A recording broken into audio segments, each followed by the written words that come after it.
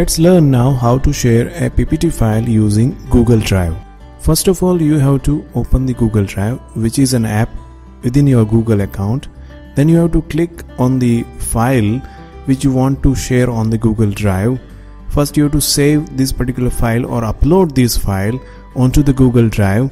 Here the Google Drive is now uploading that particular file to its host cloud. Now since our upload is complete, what we can do is use the share option, which is there down here, and you have to click just the share. It opens up a pop-up window.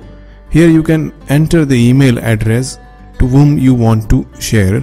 For example, I have entered one. I can enter multiple, so I can choose from my Gmail address and enter them one by one. There will be 3 different options available. Whichever one you want to proceed with, you can continue with that, and you can put up always a message for the reader whom you are sharing, and you just have to click, and that's it.